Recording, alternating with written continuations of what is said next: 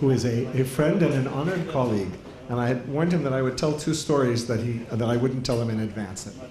One is about Rabbi Tucker's intellectual attainments. There was a young woman who graduated some years ago from the rabbinical school at the Jewish Theological Seminary. I think when you were the dean, Jane. I think when you were the dean of the rabbinical school at the Jewish Theological Seminary. And I think her first escapade as a rabbi was that she was sent to Moscow by the seminary to work in teaching of Jewish studies in the university there. The Jewish Theological Seminary had good relations with, and helped to create a Jewish studies program. Rabbi Tucker said to his student, "Have you started to learn Russian?" And she said, "Well, I'm learning a little bit." And then he spoke to her in Russian. And she said to me some years later, a couple of years later, she said, "He just knows everything. Philosophy, sports, Jewish texts, he just knows everything." That's kind of the impression that one gets after a bit of a conversation, or if you heard Rabbi Tucker earlier here. He's I know a few things about translation, and I can tell you that his translation of Heschel's work, Heavenly Torah, is monumental. You could learn how to do, it's a course in how to translate, to read the book with the Hebrew and the English open. His collected essays, Torah for its intended purposes, is probably way overly neglected, unfortunately, but a really, really fascinating set of essays on the things that you and I care most about in terms of our Jewish lives at the very least. And also the author of a commentary to Avot that's about to be published, along with a commentary by our own Israeli Rabbi Tamar Elad Appelbaum in English. I translated the English, yeah, and then the editor actually made it understandable, thank God. The other story I wanted to tell you by way of introduction is not about Rabbi Tucker. It's about John F. Kennedy. When he became president of the United States in 1961, he appointed his younger brother Robert F. Kennedy as Attorney General. People thought, and no one could get away with that today. And the press did question him on that. And I know that was supposed to be not funny. I just realized, oh my God. Those are the Americans who laughed. Yeah, Bemet. So someone said something about having appointed his rather young and fairly inexperienced younger brother. He actually, Robert Kennedy had been the lawyer for Senate committees and stuff. I mean, he had some experience. But when asked about it, the newly elected president said, well, the family thought maybe it would be nice if we could get him to have a little bit of experience before he goes out and works as an attorney. So we made him Attorney General. Rabbi Tucker went from being the dean of the rabbinical school at the Jewish Theological Seminary, and having come there from a rather accomplished academic career from top to bottom, and bottom to top, whatever it is, in some of America's finest universities, the doctorate of philosophy. And then he became the rabbi of the Temple Israel Center in White Plains. And what I've learned from many people over time is that, just as, like the story I told you, Rabbi Tucker's accomplishments as a dean were beyond the intellectual. And maybe I didn't say that, but he was, to a generation of rabbinical students, a caring mentor and an approachable person, and someone with whom they had developed very close personal ties, and I assume those continue. That was also true in the people that I used to come to the second month at Camp Ramah in New England after Gordon Tucker had been there the first month, and heard all about this amazing rabbi who knew as much about basketball as Torah and spent as much time out in basketball as Torah and didn't think that there was any contradiction between the two. So from that, he kind of switched around and became a rabbi of a congregation whose congregants also feel very much embraced and loved and cared for and known by their rabbi, their senior rabbi in a very large congregation, and still challenged intellectually and challenged, prodded, and guided intellectually as well. All that, and I think you're the rabbi most likely to be confused with the 1960s folk singer Tom Rush. I don't think even he knows who that is. Rabbi Tucker is going to speak to us today about Beyond the Boundaries of Halacha, Theology, Zionism, and Masorti Judaism. about all of which he knows a great deal. Because I forgot to mention that he's been one of the leaders of our support foundation in the United States. Took a leading role for a long period of time in that as well, and for that we are all very grateful. Thank you, Peretz. When the Pirkei Avot book comes out, I hope that you will enjoy his translation, and he is a translator and a darn good one too. So you can look forward to that. I'm used to having this little anxiety and terror about what stories are going to be told, because I have four high school classmates in my congregation, and we all know where all the bodies are buried, so we keep a very respectful silence. And one last thing about Russian.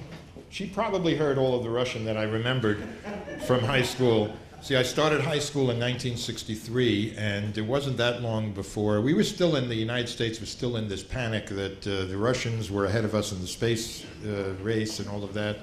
And at the Bronx High School of Science, they were teaching Russian because that was going to be the scientific language of the future. Not exactly, but so we all took Russian, and mostly I remember the songs. But it's actually now Russian comes in handy here in Israel now, as you know. So I was first asked by Yizhar Hess to speak about Halacha, which I've done many times in the past, and in some sense would be happy to do, I guess. But I said to him, I really don't feel that I want to do that per se. I really would like to talk about what lies beyond it. And it's largely because my daily work for nearly 24 years now has been the work of a congregational rabbi, and it's primarily in that capacity that I'm speaking to you today. Because doing that work has gotten me more and more involved in and appreciative of the spiritual dimensions of life, and specifically of Jewish life, and what you can learn from the actual lives of Jews in a Jewish community, who may or may not be halachic Jews in the canonical sense of that term, who may or may not even be what we might call rabbinic Jews. A good number of years ago, I was part of a conference that my good friend Larry Hoffman organized to kind of be thinking about what was in store for Judaism and Jewish communities in the 21st century. And Professor David Beal, who was at the Graduate Theological Union at the time, and has been at UC Davis, he gave a paper there something that he said really stuck with me. At first, I was kind of bothered by it, but over the years, I've come to understand the wisdom in it. I'm just going to read you this little excerpt from this paper. He said that we can turn to the responsa literature, the literature of tshuvot, that are responses to queries that are sent to rabbinic authorities. We can turn to that literature not only for a history of halacha, even a history of its minority opinions, but also for evidence of actual practices by Jews who lived their lives outside the Beit Midrash and the Bet Din. When I was considerably younger, which I was at the time, this sort of created a little friction in my head. Why would we care about Jews who were living their lives outside the Beit Midrash and the Bet Din? Not, of course, as human beings, but as opinion makers. He said this is not a call for doing social history as opposed to intellectual history. This isn't to erase the literature of the elite, but rather for studying the tensions and interactions between texts and practices, between the intellectual elites and the broader culture of which they are a part. It rings much truer to me today. I guess you'd say I was so much older then, I'm younger than that now, as a great Nobel laureate once sang.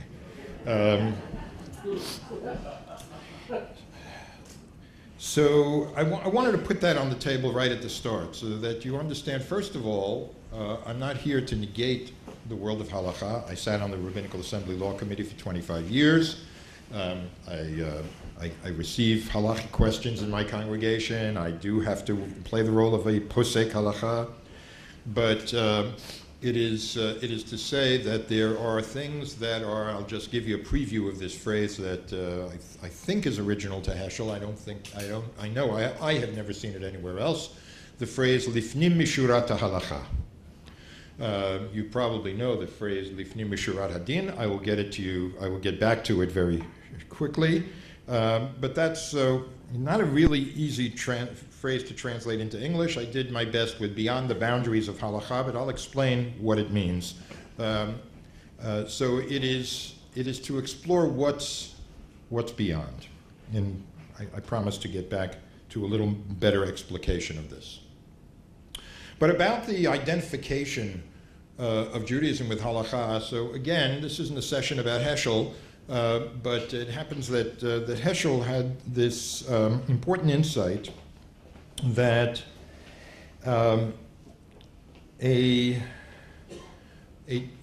what he called a toxic identification, or a toxic identification of Judaism with halacha began, oddly enough, with Baruch Spinoza in the 17th century.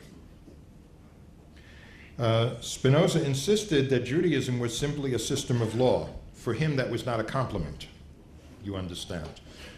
Because he thought, what is a culture doing that hasn't had any sovereignty for 1,600 years or more, preserving a legal system? He thought it was insane. But that's what Judaism was. It was not religion. Religion was something that had to be more universal. It couldn't be the particularistic law system of a particular culture. So Spinoza, as Heschel put it, it was Spinoza who injected this toxin into the bloodstream of Judaism, and it truly became toxic when it metamorphosed in a way that Spinoza probably never could have imagined in the most traditional of circles, into not anymore a derogation of this, but an insistence that, in fact, halachic thinking and theological thinking were, in fact, separate and distinct, and Judaism really was captured by the world of halacha, and theological thinking was useful, had some heuristic power, but it didn't have any normative power. The recognition of this danger is not new. So the Talmud in Yevamot says, Lo min hashabat ata mityarei ela mimisha piked al hashabat. Don't stand in awe of the Shabbat, but stand in awe of the one who commanded the Shabbat. Sounds like it could have come from the Christian Bible, actually. Right? That's in Yevamot. In Tractate Shabbat, a phrase that's probably a little better known, that whoever has Torah but no Yirat Shamayim, no reverence for heaven, is like a treasurer who has the keys to the inner vault but not to the outer doors. How's he supposed to enter? There's a faculty member for a good number of years at Hebrew Union College, died now I guess about 40 years ago now. Samuel Atlas was a professor of philosophy and Talmud. He wrote an essay called Man and the Ethical Idea of God. And he said, if we have a world of complete regularity and law, then there's no place for the human being as an ethical being. Because it's only in a world that is not completely fixed that a consciousness of duty and a marshaling of passion and an act of daring, an interesting word, an act of daring motivated by faith, only then will it be possible.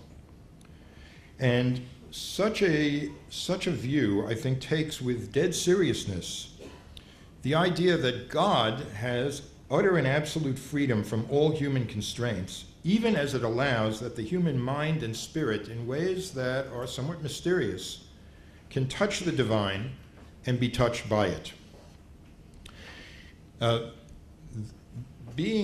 Having this idea, and this also connects in many ways to Heschel, who talked about the intuitive grasp of something about the divine pathos and the divine will. Obviously, this does not possess the kind of objective regularity, the objective fixity, the certainty that law gives us. And the uncertainty that must attend this is one of the many reasons why we create law, because it gives us stability and consistency. The question is, how big a price have we paid for this? And I promise you we will get eventually to what this has to do with the movement. You're wondering what it has to do with Zionism. So let's talk about Achad Ha'am now. So Achad Ha'am wrote an essay in 1894 that was called HaTorah Shebalev, the Torah of the heart. He says the following in there, and this is my translation of it. The Jewish people so believed in its power that it allowed itself to seek out its Torah within itself, with the words, "What is hateful to you, do not do to another person." And this forced the written word to develop in accordance with contemporary needs. This essay was an open letter to friends in the agricultural settlements in what was called Palestine at the time. It was written in the midst of a critical time of transition for world Jewry. There had been waves of anti-Semitic violence in the Russian Empire for more than a decade, which, along with economic struggles, was triggering increasingly large Jewish demographic shifts, both to America and also to Ottoman Palestine. And the growing Jewish community in the land of Israel was engendering new ways of understanding Jewish identity and aspirations. There was a flowering of different ways of expressing what it is to be Jewish. And Achad Ha'am knew that something more than the glorified agricultural labor promoted by this so-called first Aliyah was going to be needed in order to meet these many challenges. He was, in this essay, beginning to defend what would come to be known as cultural Zionism. But he did it in a way that not only spoke to his particular time and setting, it was also highly relevant to every moment of critical transition in the history of Jewish society and of Jewish culture. So his principal conceit in this essay was the distinction between what he called an Am Sifruti, that is, a literary people,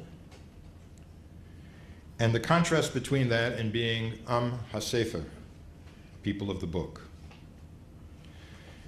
He said that a living literature invites an ongoing process of cultural renewal, and a literary people is one that embraces the invitation, engaging in a redefinition of its values and goals in response to the ever-changing circumstances of life. Achad Ha'am insisted that this should not be seen as inimical to the activism of the labor Zionist pioneers. What was to be rejected was the cultural stasis intrinsic to being defined not by an organically growing literature, but rather by canonical books. He wrote that generations come and go, and the people lives through them all. Books also come and go, and the ongoing literature lives through them all. The only people worthy of the description, Am Sifruti, literary people, is one whose life and the life of whose literature, its generations and its books, develop together. The literature develops in conformity with the needs of the generations, and the generations develop in conformity with the spirit of its literature. So the role of the literature of such a people, he said, is to sow in the furrows of the heart of its men and women new ideas, and then to leave those seeds in the charge of the heart, which is to take them in and grow them with its own power according to its needs. And in the end, they become an organic part of the autonomous living force in the human soul. A literary people allows itself to articulate what the broader cross-generational meanings of its sacred texts really are, to epitomize them, as Hillel had done by saying, what's hateful to you, do not do to someone else, and by epitomizing them, enabling them to hold its developing culture accountable to those epitomes. To what extent is our developing culture, to what extent is our developing halacha true to this epitomization?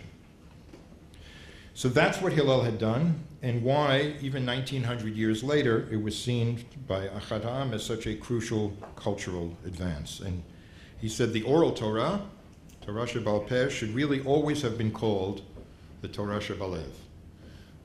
And where the Lev here really is talking about the heart of the people. And if you object that that's not so well defined, because the people is not so well defined, an individual is pretty well defined, even though the heart of the individual may be a little tougher to nail down. This is alachat kama v'chama, all the more so. But nevertheless, the heart of a people, the heart of a culture has to find its expression. It may not necessarily be through its law books, though it cannot be oblivious to them, and has to hold them accountable, as the laws have to hold the epitomizations accountable as well. So this was really one of the important expressions of what Zionism was about for thinkers like him. To now be able to enable a people that was denied and constricted from the opportunities to create this kind of cultural flowering, to be able to do that and to free itself from what he actually called a kind of slavishness to its books, to become bearers of those books, but not slaves to them. Heschel, in Torah Min HaShamayim, it's only a matter of time before I would get to that, of course, talks about, this is where he introduces the phrase, Lifnim Mishurat HaHalacha. Because he talks about with a kind of lament as to why the stories of our people, and this doesn't mean bedtime stories. This means the real narratives of a people and the narratives of life that come out of the real experiences in the world. These things that we collectively call agadah, narration, narrative. He laments the fact that it has, this is where Spinoza's venom comes in, has been demoted. Anyone here who has had the occasion to study in a fairly traditional Beit Midrash will know what I experienced as in my early education, that we're going to skip the next 5 pages in the Talmud because it's only agadah, right? There was usually the word only there. This bothered Heschel a great deal. And borrowing a phrase from Pirkei Avot, he said, there are those who say of Agadah, Mana'e ilan zeh, how beautiful is this tree? But they don't think of how deep that tree's roots go. They just think it's a superficially beautiful thing to remark on as you're passing by. They see the flowers, but do not attend to the fruits. And as we'll see, he's kind of referring to Bialik here. We'll get to that in a bit. He said that true Jewish learning consists not in confining oneself simply to halacha, but rather in deep consideration of what lies lifnim mishurat halacha. So let's just take this phrase here now and really make sure that it's understood.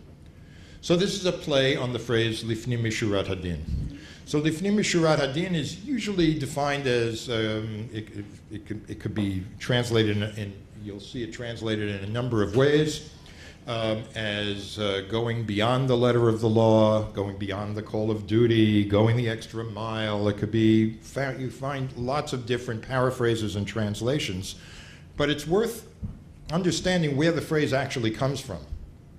The Shurat Hadin, think about property lines. That line is what defines what is mine and what is yours. Lefi Adin. Al pi adin, according to the law. Lifnim mishurat hadin, acting in that way, which, by the way, in a pretty famous passage, the Talmud in Bava Metzia tells us that that's why Jerusalem was destroyed, because they did everything legally and didn't go lifnim mishurat hadin.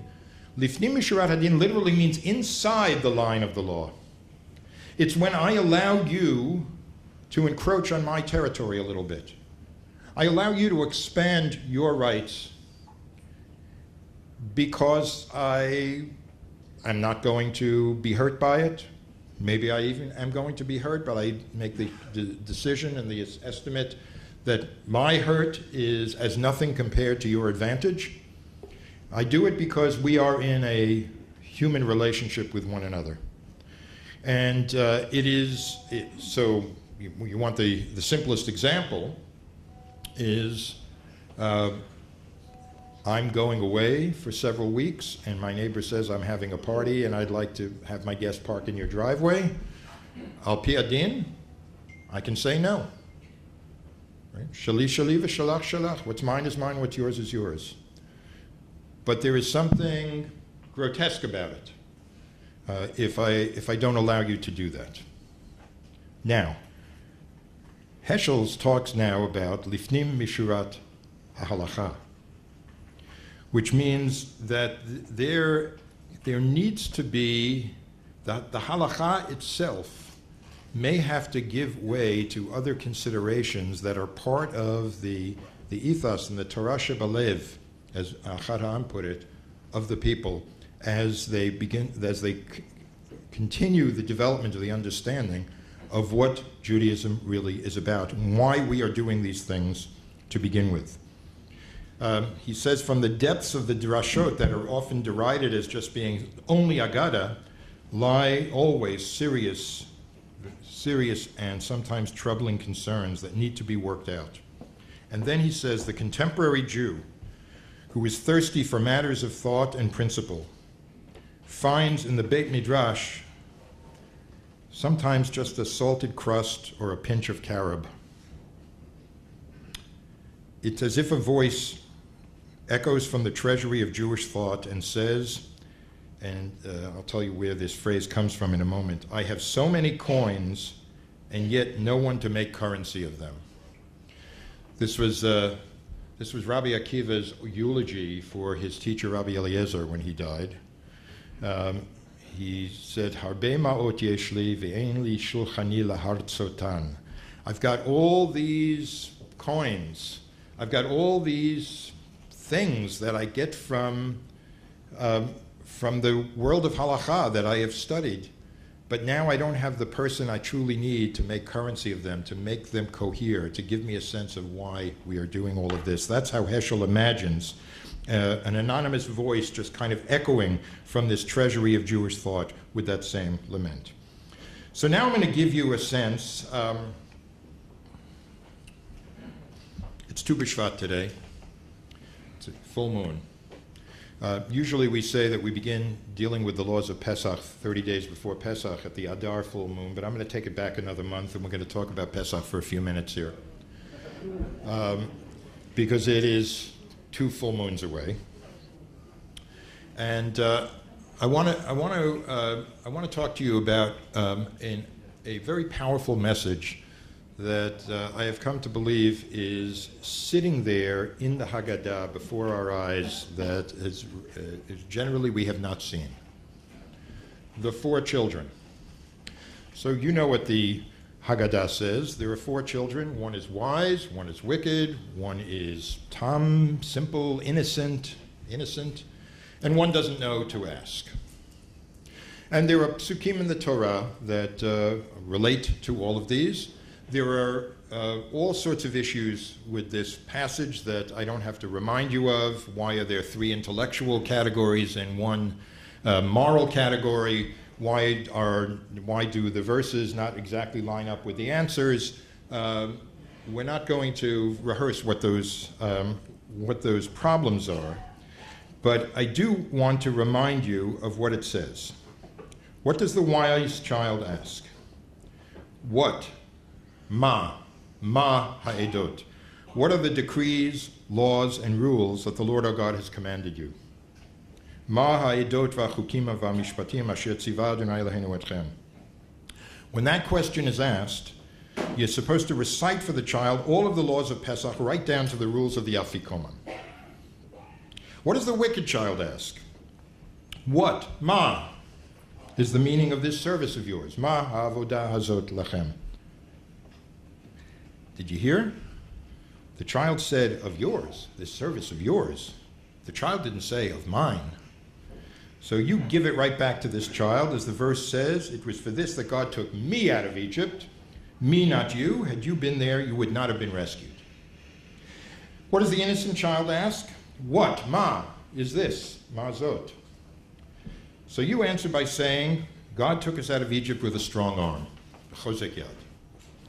And now comes the child who doesn't know how to ask. So you begin with this child. At petach lo. Start at the beginning and tell the child, it was for this that God took me out of Egypt. Now I want you to imagine that this is not actually about 4 children. I want you to imagine this is about a single child. And about the parents' reactions to what that child says as their dialogue proceeds. Now here's how the dramatic play looks. The first and the second questions, objectively viewed, are more or less equivalent to each other. Ma ha'idot v'chukim v'mishpatim and ma ha'avodah azot lachem. They both begin with ma, which in biblical Hebrew can mean what? But often enough it can also mean why is it, or what is the meaning of? Seeing the various rites that the parent is performing, seeing these practices that are hardly universal, the child wants to know, why is the parent living this way? Why does the parent think it's important to pass this on to his child? But the parent prefers to understand ma in its easier meaning of what. And so instead of answering what the child really needs to know, the parent answers the what question. Well, here's a catalog of all you need to know about living a Jewish life, right down to the Afikoman. And probably says, am I not a good parent, a teacher, and aren't you a wise child? But the child actually hadn't asked a what question. The child had asked the crucial why question, which may be perhaps the most important question that anyone of any age can ask. Having gotten the catalog of rules, the child now feels the need to clarify what the meaning of the original question was. So he says, no, what I meant was, ma ha'avodah hazot lachem. Tell me the meaning of this service of yours. Tell me why we do this. Now the parent is deeply embarrassed. Why? Because, like so many of us, the parent actually hasn't thought very deeply about why we should be doing what we do as Jews. Wow. And why we want our children to continue those practices. And why we revere the halachot that we meticulously observe, if we do. We are, like the parent, much more comfortable with what questions than with why questions.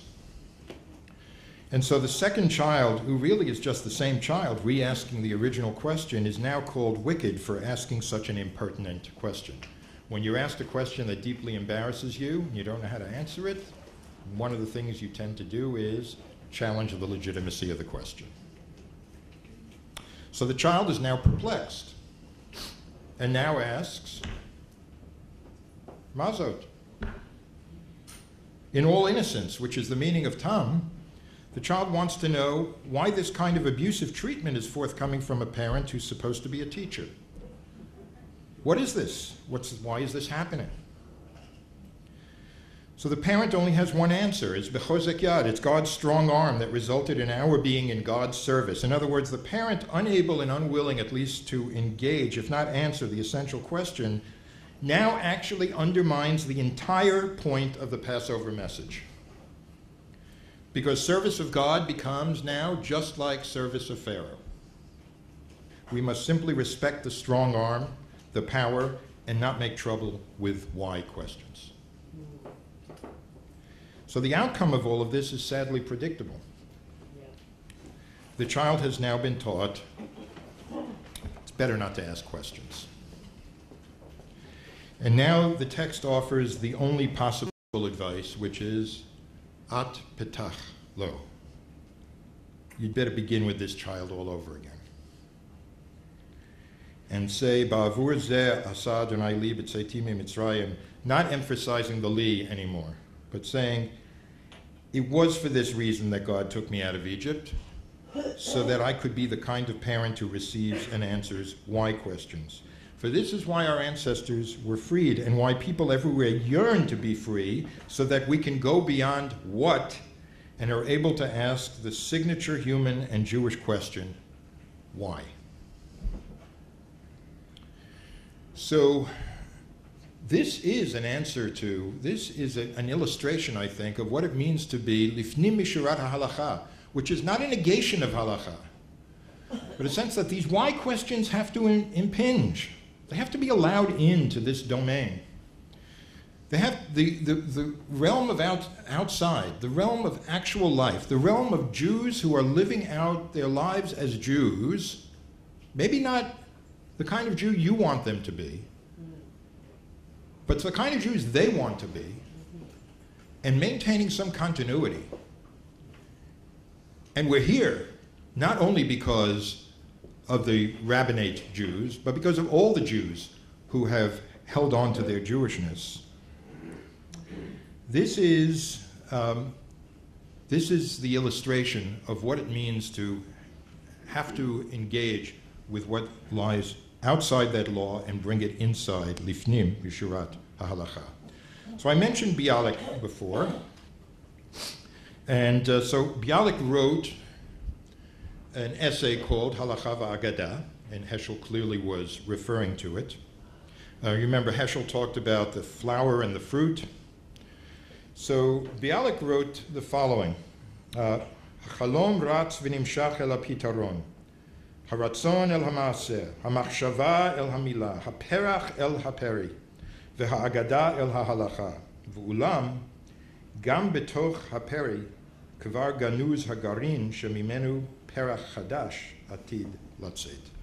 Dreams are drawn to their interpretations that activate them. The will is drawn to the actions that fulfill it. Thoughts are drawn to the words that express them. The flower strives to give way to the fruit, and thus does Agadah lead to halacha.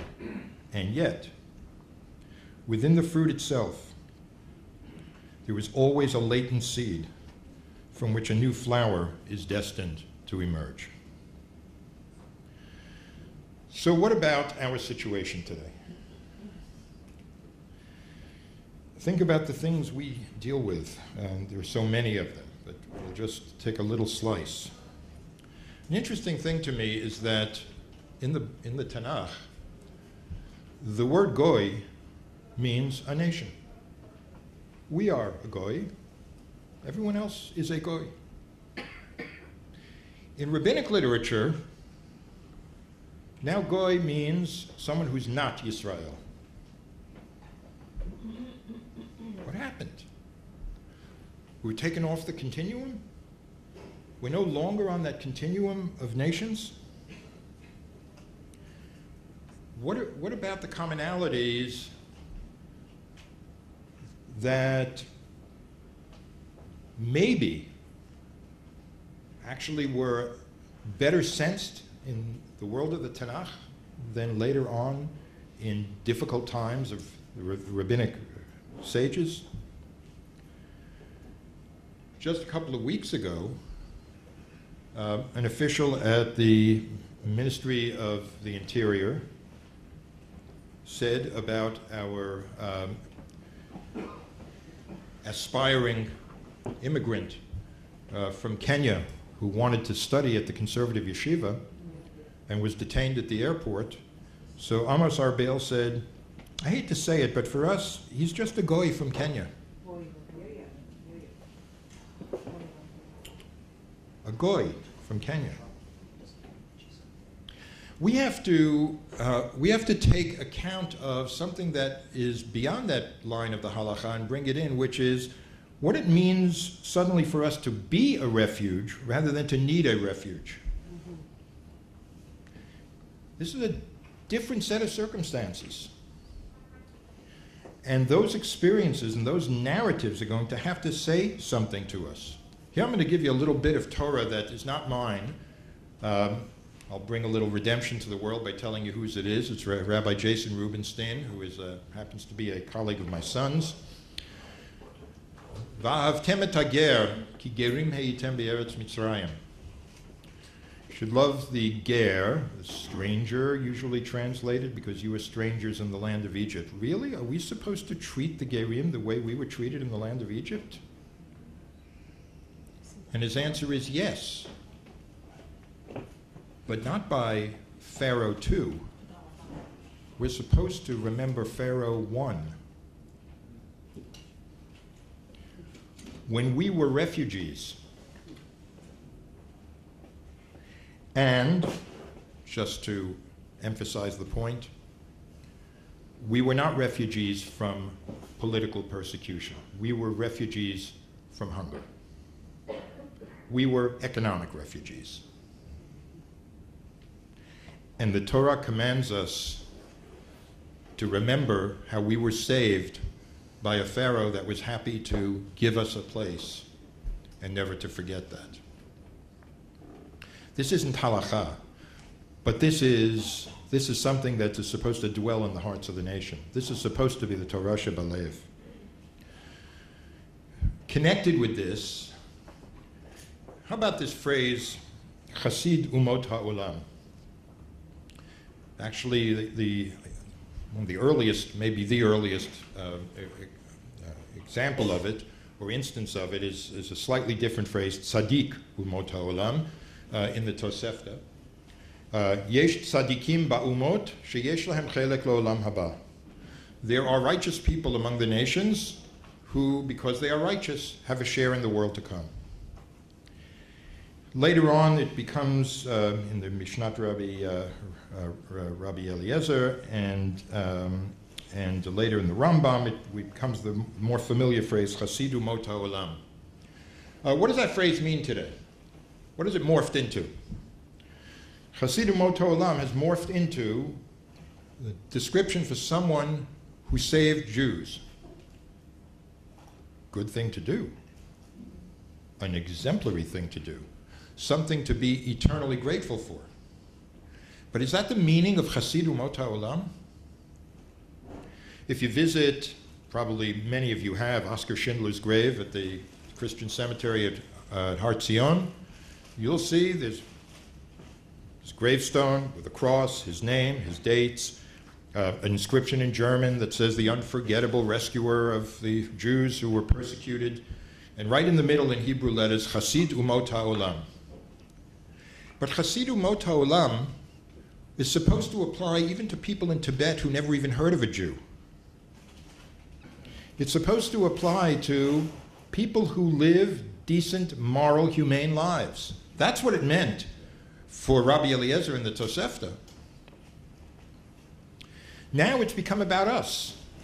You're a Chasidu Umot HaOlam if you did something for me.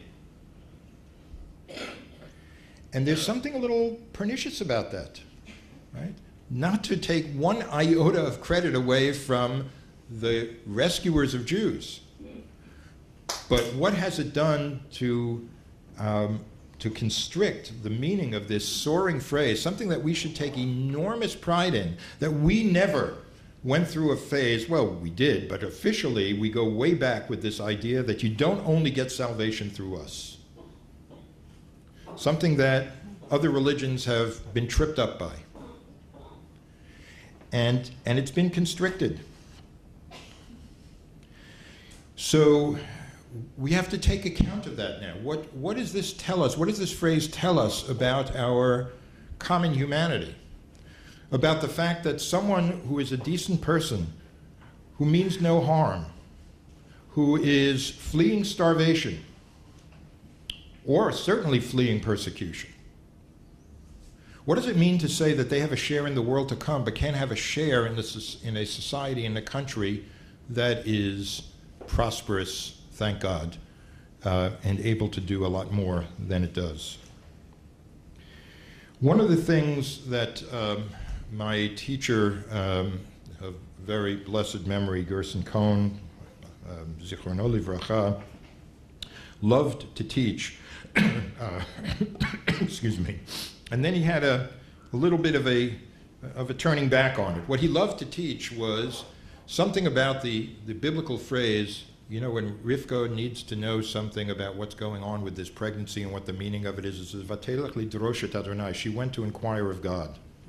Doesn't say how she did that, but somehow there was going to be some way of connecting with the divine will. And what my teacher used to love to point out was that when you get to the latest stratum, or almost the latest stratum in the Bible, the book of Ezra says, Ki Ezra hechin levavo lidrosh et Torat Adonai. Suddenly a new word is entered into the old locution, the old phrase. Ezra took it upon himself to inquire of God's Torah. Inquiring of God's Torah became kind of the model for seeking God's will primarily or maybe only through the books, to be the Am HaSefer, as Achad Ha'am would put it.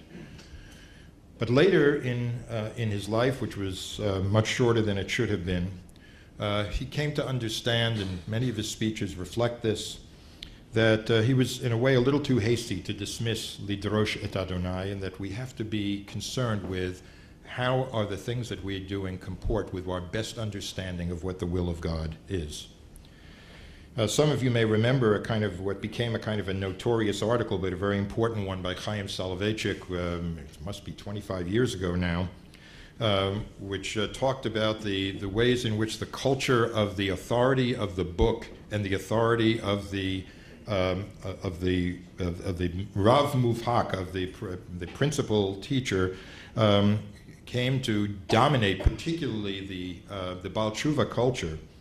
And he ended this long essay with the following phrase, which I hope it haunts you as much as it continues to haunt me. Having lost the touch of he wrote, God's presence, they now seek solace in the pressure of his yoke. This is a Soloveitchik writing this, who is lamenting something about the loss of some kind of immediacy, the loss of some kind of intuition, the loss of a Torah shebalev, the loss of something that can, in addition to caring about the ways in which halacha can be mined and interpreted so as to help people who may have been disadvantaged by it in the past. I'm not gainsaying the importance of any of that. But that in a larger sense, we have to be able to ask and answer that question, Ma ha'avodah hazot lachem, what is this really about? What is a Jewish state really about? What is a Jewish community in the diaspora really about? What should we be raising our voices for, even if the halacha doesn't require it, even if the halacha tells us in some sense not to? But the urgency of it becomes overwhelming. I think that the Masorti movement should take pride in what it has done in the realm of halacha, but I think that its even truer vocation as a Zionist movement and as a modern movement and as a Jewish movement is to insist that the ultimate question, Ma ha'avodah hazot lachem, always gets asked and never gets summarily dismissed. And in this, it has to be open not just to teaching those who don't yet know, not just to keruv vis-a-vis those who are not our kind of rabbinic Jews, but to accept happily the possibility that there is much to be learned from and be enriched by these not quite rabbinic Jews, and in so doing advance the Torah of the heart. Maybe a good slogan for the Masorti movement would be Torah b'lev ha'am, or something along those lines. I throw that out as just a thought and a suggestion, and I'm going to stop here and invite whatever comments and questions you have.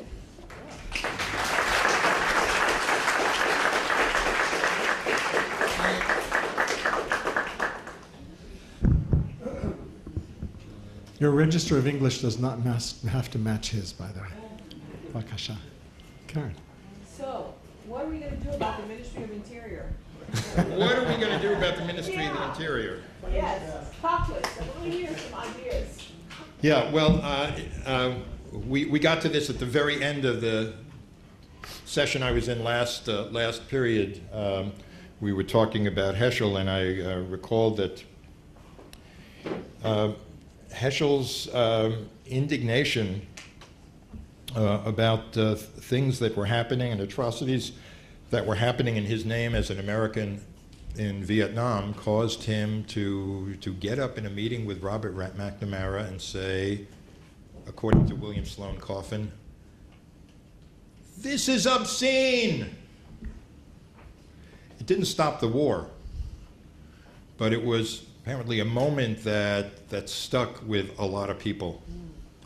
I think there has to be, listen, there's never a guarantee when there is a disparity of power and authority, but to abdicate the need to be calling out about this, we're facing the same thing in the United States, as you well know.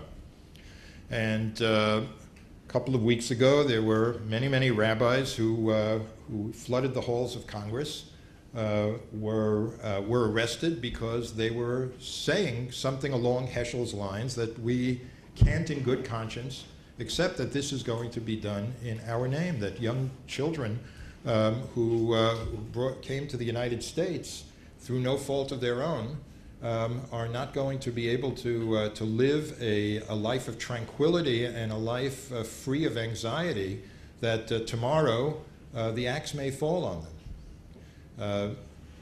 They were in effect saying something about Banim lo yimtu alavot. Children are not supposed to have their lives ruined because of something that their parents did, and their parents may not have even done something so horrible because they were fleeing, even though it was against the law.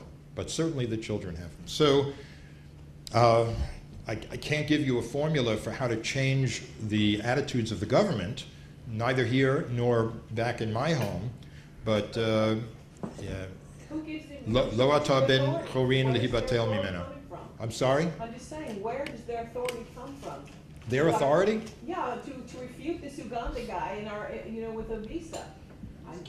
Well, if they have authority or not is something that has to be decided by the courts. But the fact that they have the authority to do something doesn't mean that it's right. Exactly. Yeah.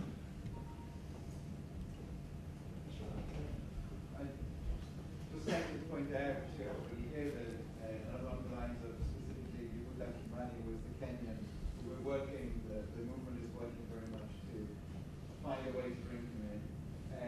But about the migrant workers that you, or asylum seekers, they're both equally important, whether we call them this or that. The Rabbinical Assembly here in Israel that I'm involved in, we've got today a petition for people to sign it. I don't know if some of you have seen it, signed it already, asking that our government at least looks into the request for asylum seeking. Now, I might be further to that, some of my colleagues, and I think that we should perhaps be more open to others as well, like those who are seeking economic help. But at least to those who are requesting asylum, it was Israel that created with other nations the UN rights to be able to ask for asylum in the country. And we're not even looking into these people's requests. Less than 1% of papers have been processed so far by the Ministry of the Interior. So I think that whilst, yes, we have a lot of frustration, but we know that what we have behind us is a lot of Jewish tradition, and we have to use that knowledge to make statements and sign petitions and speak to politicians. And even though it's a drop in the ocean and it won't change that one thing that we do, but I know that there are many petitions that you might have seen in the papers already, social workers, doctors, others, and more. When we all join together, then yes, we can actually make a change. Yeah. There is even there's even a halachic phrase that one could refer to here, even though it wasn't created for this, but in the spirit of it, it now speaks from the heart as to what this is about. Inui hadin is forbidden. You can't keep someone's someone's legal jeopardy hanging a minute longer than it needs to. So for the Ministry of the Interior to say, we'll get to your thing maybe in the next 3 years, I just heard stories like that during the lunch period, is simply inui hadin. And if someone says to you, no, well, that's not what inui hadin meant classically, halachically, the answer is, we're talking about lifnim mishurat halacha now, and what this Torah Shebalev is about. And if we are not, and now I'm saying we, I'm presuming to say we, as a member of the Jewish people, so I'm saying we as a society in Israel that is the concretization and the realization of Zionism. If we are not going to be able to let those implications of what our faith is supposed to be about flower in this blessed situation that we are in now, having our own power and our own state, then what is the point of Zionism? What is the point of Halacha? What is the point of any of it? The pan-halakhic shift, that shift towards the what and not the why, has been very successful. It's been it has kind of sustained a particular version of orthodoxy in the last 100 years or so. It's been picked up by people like Soloveitchik as well, who then propounded a kind of version of the what without the why as well. Our organisation is famous for not really succeeding in the realm of the what. And so my question would be, is that because we failed in the realm of the why? How does the why serve the what and the what serve the why? Is it like we tend to think we have to beat ourselves up because we didn't do the what? We never taught Halacha. But what you're saying seems to be we never actually gave any good reasons for keeping Halacha in the first place. We never gave a kind of a beating heart to this system. But we, certainly I think a lot of people, their eyes would turn towards orthodoxy and say, look what great successes come when you ignore any reason for doing anything other than the will of the system.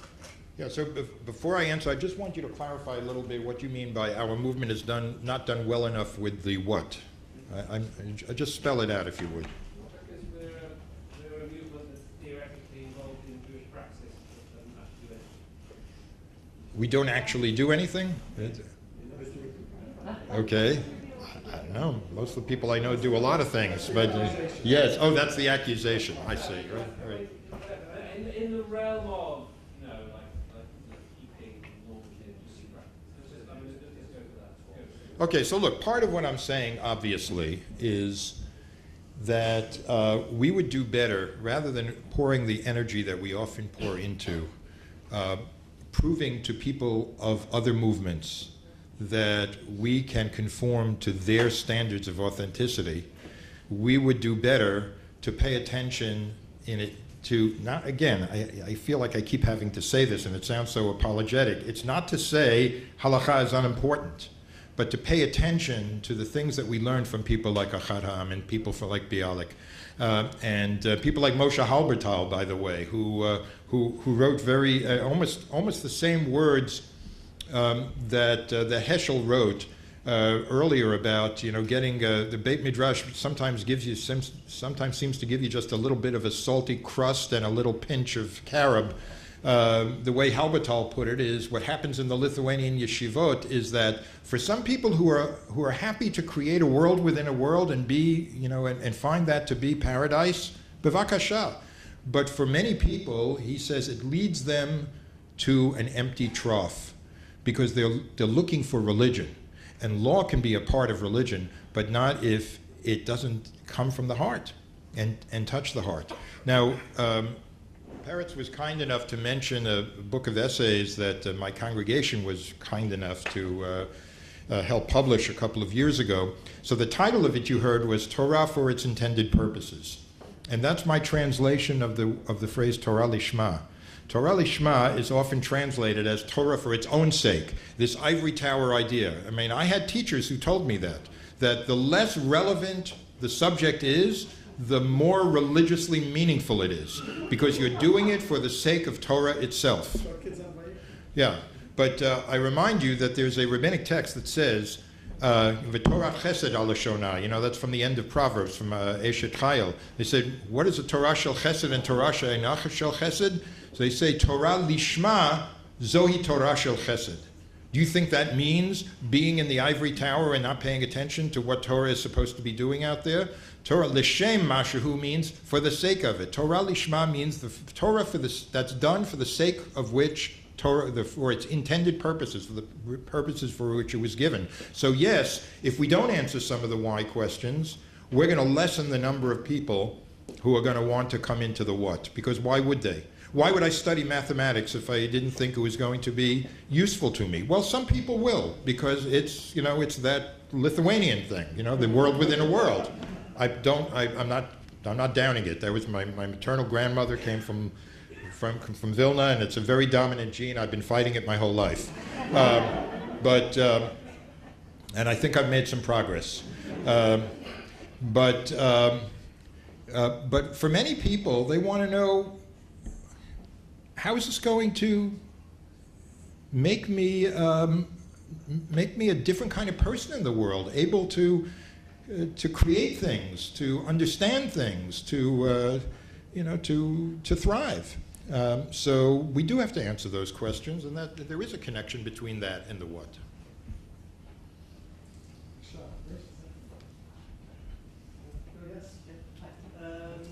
I want to just ask, thinking about Zionism. You said before, you quoted Heschel as saying this is obscene. And to hear a diaspora Jewish leader say about some aspect of Israel, Israeli policy, Israeli society, this is obscene, that makes some people nervous and some people uncomfortable. So my question is, what's the space, what's the Zionist space which could contain the ability for a diaspora or any Jew to say this is obscene? What does a Zionism like that look like? Well, first of all, I would say it's a Zionism that takes seriously what I think probably every single prime minister of Israel from its inception has said in one form or another, which is, I consider myself to be the prime minister not just of the state of Israel, but of the entire Jewish people. Bibi Netanyahu is not the only one who said that, and maybe not in exactly those words, but they've all given that message. So to take that seriously is to say, we have, there's a question of achrayut, that we have to take responsibility for what happens in our name. And yes, there are issues as there are in one's own country. As a diaspora Jew, that you may not have access to all of the information, particularly when it comes to security issues. In my view, that never absolves you from raising what seems prima facie to be, questions of inequity and injustice, as long as there's a court system to adjudicate those protests. And I have to tell you, I have never taken well to the idea that because American Jews, by and large, with a few exceptions here and there, don't have children going to the army here, that makes it just completely out of bounds for them to have any opinion about what the security issues are. If that were the case, most American Jews would have nothing to say about American foreign policy and American security either, because most Jews do not send their kids to the American army either. So if you are part of the polis, which Zionism has and Israel has said we're supposed to be, I think it is a matter of achrayut, of responsibility. Right? It has to be done in a respectful way and in a polite way, but sometimes politeness has to give way to a sense of urgency.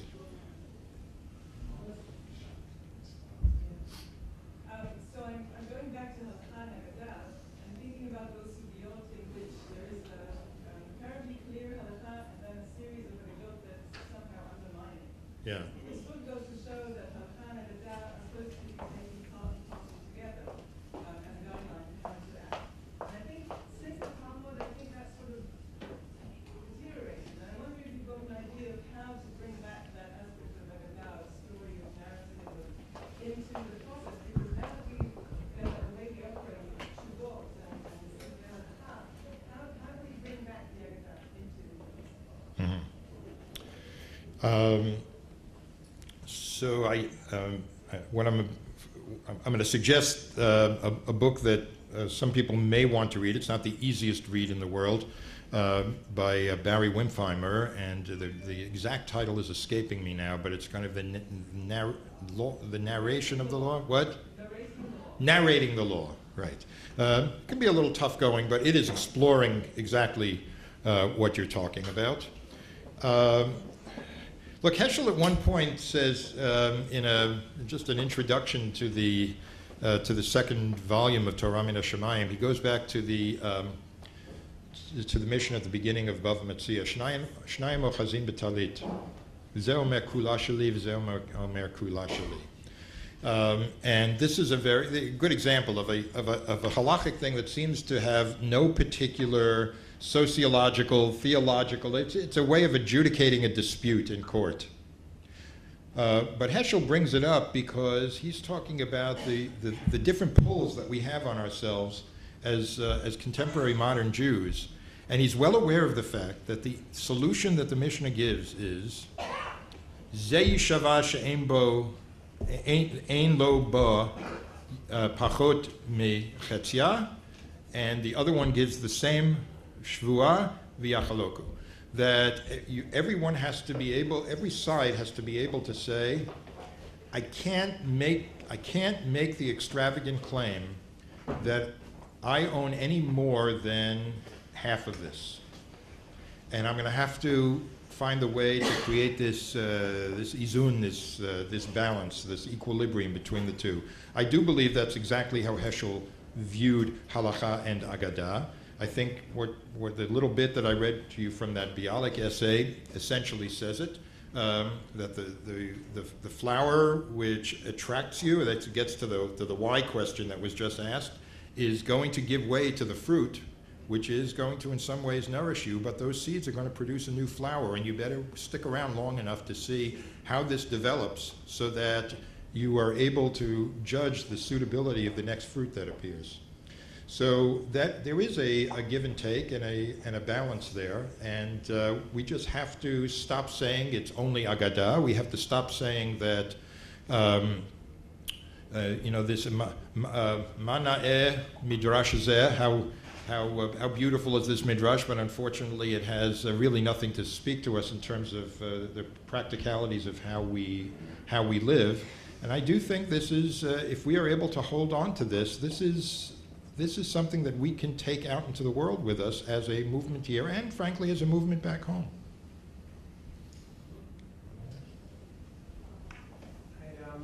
My home, I mean, right, back home.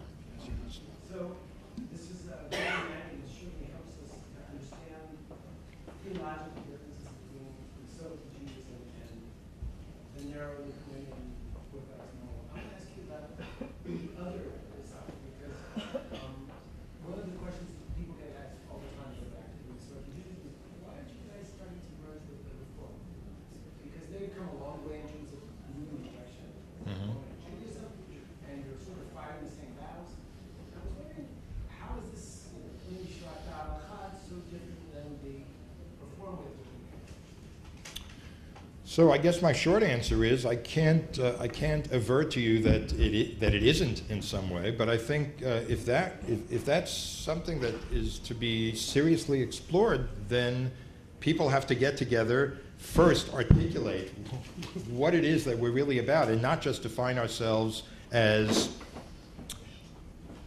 we will paskin from the Yerushalmi as well as the Bavli. We will sometimes go to minority opinions when you don't. I mean, we tend to define ourselves those ways, and they're time-honored halachic methods, but they can't be the totality of what we are bringing to the Jewish world.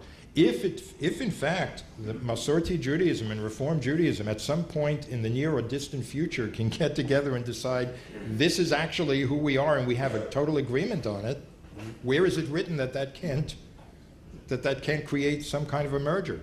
That hasn't happened yet, in large part, I think, because there hasn't been that kind of clear definition, positive definition of what each of us are. Certainly not on our side.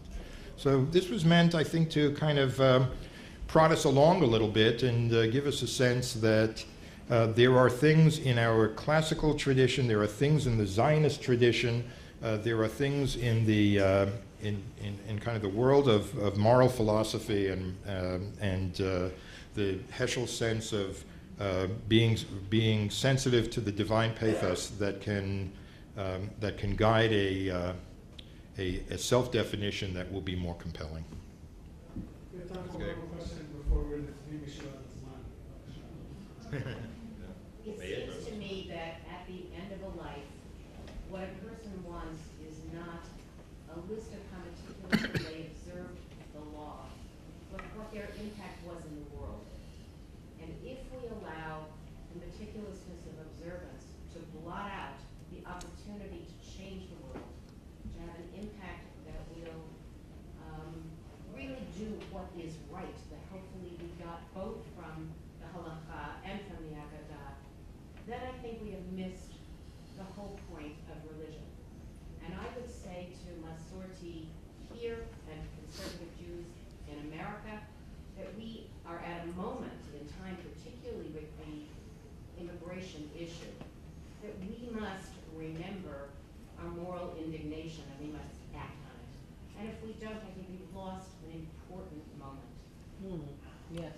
Thank you. By the way, back in the United States, you have it a little less so here, but we've got a whole other, philosophical and theological issue about a battle for the cogency of the whole concept of truth. I'm quite serious. It's one of the most disorienting things that a person or a culture can go through. Kol ha'adam kozev, every person will tend to lie. We can survive that because it's always been that way. People recognize what the truth is. They recognize the truth is going to hurt me in this instance, and I'm going to lie because of it. That person is paying indirect homage to the truth. When there is no such definition of truth anymore, when it's just a matter of whatever can be said that will get you to the next, the next parak, so to speak, something has really been destroyed, and it is a theological issue because our tradition says Chotamo shel HaKadosh Baruch Hu Emet. God's signet ring is truth. That's when you see God. If we are in a krav al ha'emet, if we're battling for the truth, we're battling for God. So these are things that we've got to worry about back home, I think, as a movement, and maybe raise our voices more than we have. And maybe you have a little bit of that here as well. Thank you. Natata chesed liYaakov. Emet liYaakov v'chesed laAvraham. Thank you very much. You can, if you really work at it, and you use one of those book search engines, order a copy of Torah for its intended purposes. I think this is probably the first time it's ever been plugged like this. But it is really worth reading. If you enjoyed a taste of what Rabbi Tucker's Torah is about, then you'll really enjoy the book. Thank you all.